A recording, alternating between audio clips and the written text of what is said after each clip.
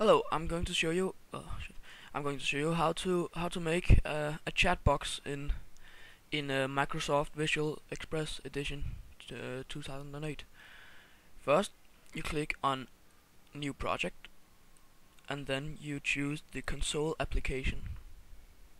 I'll call it Chatbot. There. Okay.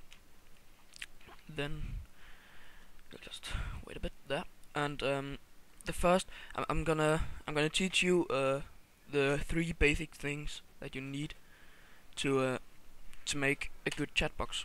And the first one is the right line and the right.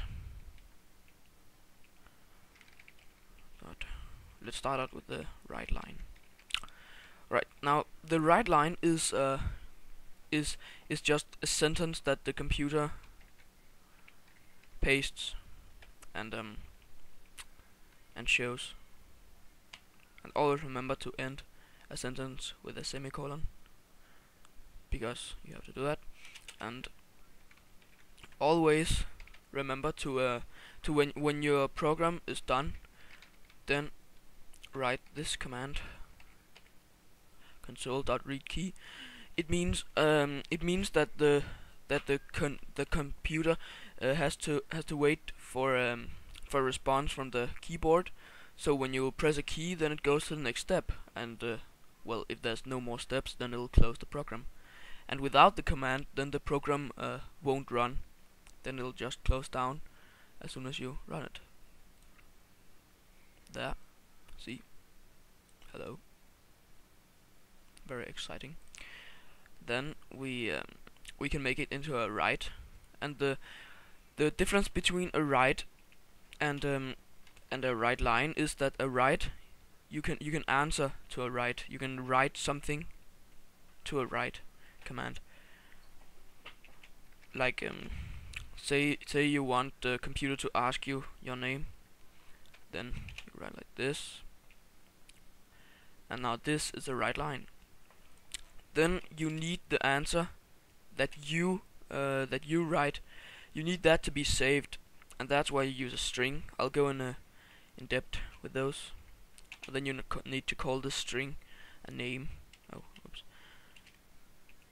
And I'll just call it name.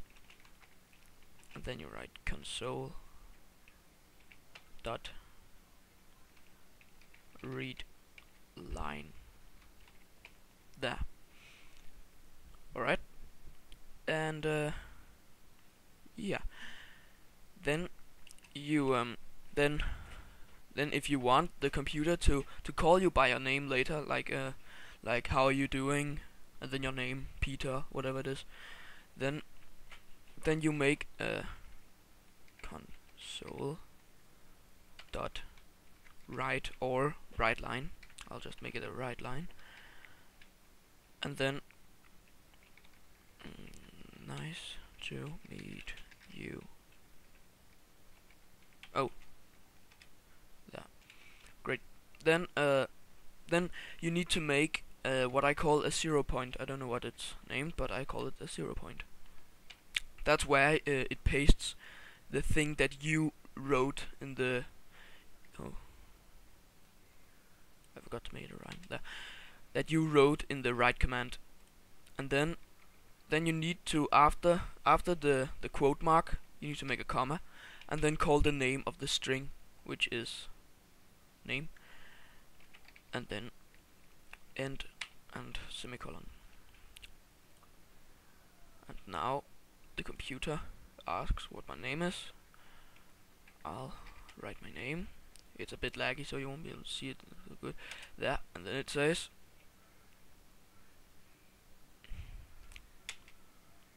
it's so laggy. Sorry about that.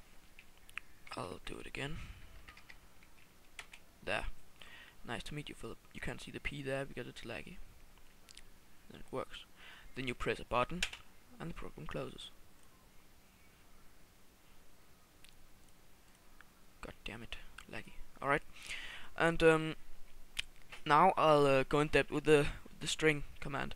The string command is what saves whatever you've written. You can also write hello, what's your name? Then you can write monkey balls, and then it'll save the word monkey balls or the words that you write under whatever you call the string, which in this case is name. And then every time you write name, comma, name, or whatever you've called the string, somewhere in a right or right line, then it'll paste that whatever you wrote into the 0 point. So yeah.